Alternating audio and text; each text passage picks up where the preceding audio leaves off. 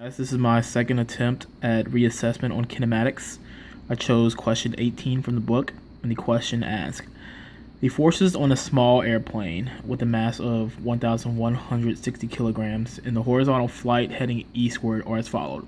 Gravity is 16.000 kilonewtons downward. Lift is 16.000 kilonewtons upward. Thrust is 1.800 kilonewton eastward.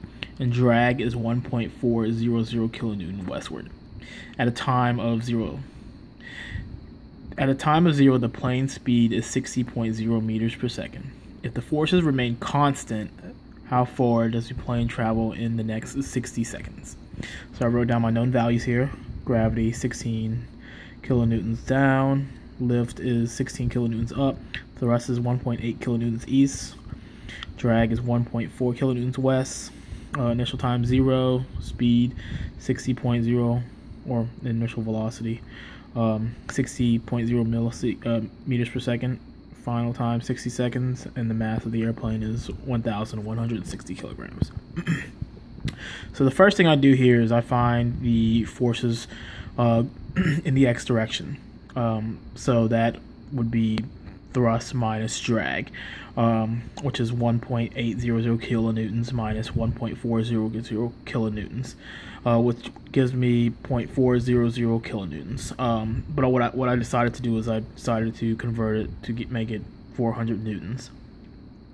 All right. So the next thing I'm doing here is I'm using Newton's second law to find the acceleration of it. So what I do is I get my formula. F of x in the x direction is equal to m times a, which is 400 newtons is equal to 1,160 kilograms times a.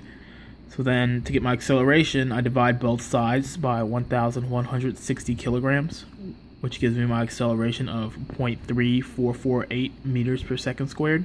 And the question is asking for at t is equal to 0, the plane speed is 60 meters per second. If the force remains constant, how far does the plane travel in the next 60 seconds? So we're looking for how far the plane travels in 60 seconds.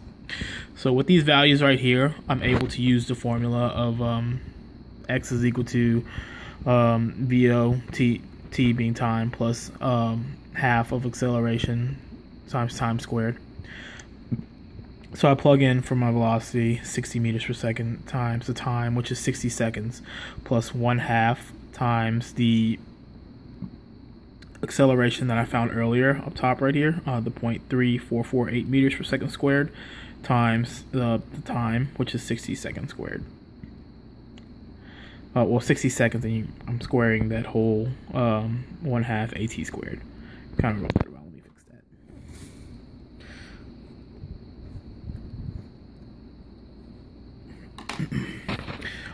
So that ends up giving me 4,220.64 meters, but then I decided to convert it to kilometers, so it gives me 4.22064 kilometers.